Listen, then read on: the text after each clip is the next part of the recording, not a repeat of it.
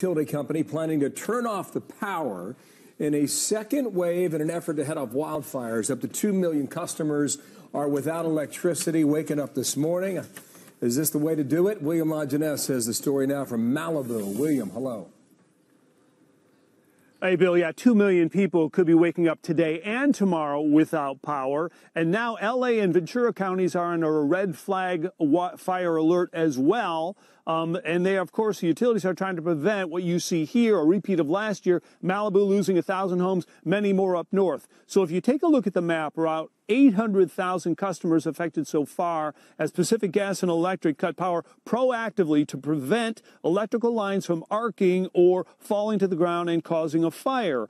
Power is going to be restored today to some, but others will lose power as that weather system moves south. Utilities say this is a necessary trade-off to protect the public, but many are angry and skeptical and blame the utilities for failing to invest in new equipment, vegetation management, and now they are paying the price.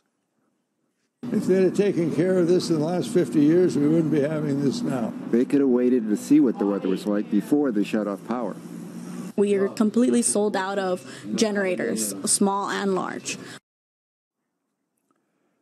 Someone threw eggs inside a PG&E office and someone fired a gunshot at an employee. No injuries. PG&E faces $30 billion in liability claims from last year's fires. Now, utilities say because of climate change, overgrown transmission corridors, and, of course, this high wind forecast, gusts up to 50 miles an hour, is forcing their hand. If there's any sparks that are derived from our lines, we run the risk of starting a fire. When we look at the climate and the environment in which our electrical assets live, operate, breathe in, it's very dynamic.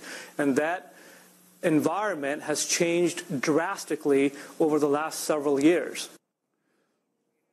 So power could be out for several days as they have to inspect the lines before re-energizing them. Bill, this, they say, is the new normal in peak fire season. That's one way of doing it. We'll see how it goes. William, thank you. Nice to see you in Malibu today.